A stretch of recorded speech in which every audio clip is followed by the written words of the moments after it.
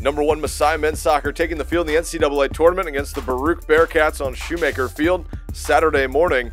They were scoreless into the 42nd minute, but then Brent Hazelton's going to find the back of the net. Ruiz Plaza with the strike from downtown, saved initially, but Hazelton's there to clean it up. He taps it in. Falcons would take a 1-0 lead into the break. Then early in the second half, Nick West is going to carry it all the way down to the end line. Send a cross just in front of the goal mouth. Johnny Gruthoff will hammer it home. Falcons would take a 2-0 lead.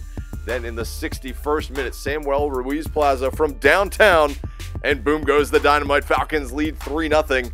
They'd tack on 2 goals late. Falcons would roll for the 5-0 victory. They're next in action 1:30 p.m. tomorrow afternoon, Shoemaker Field, against the Johns Hopkins Blue Jays.